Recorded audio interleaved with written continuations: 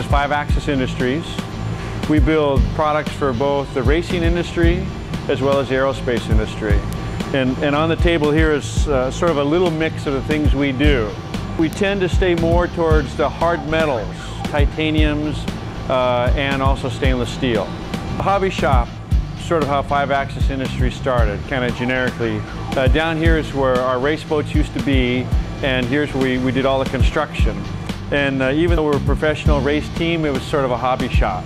We added one machine down here to build parts for our race team because we couldn't find them anywhere in the world.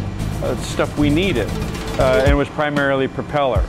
From that, this place has now grown to a full-size manufacturing facility where we build parts for the marine industry and the aerospace industry. Today, in the classes we service, which is usually 800 horsepower and above, typically, if you're winning, you're using our propellers. We've been producing propellers now for about 12 years. We originally started producing them for our hulls and our sport. Today in our sport, everybody uses really propellers produced by us.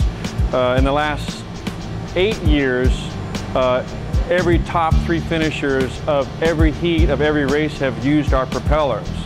What that has done is it's allowed us to branch out to different markets all over the world. So today we service classes all over the world, in Russia, in Norway, and in the Middle East, in China.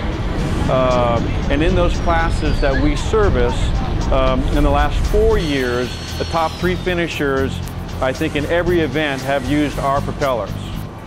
5-Axis Industries is about a 10-year-old company.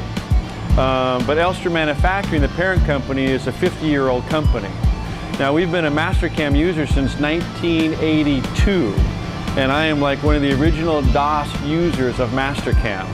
Mastercam programs every product we produce here today.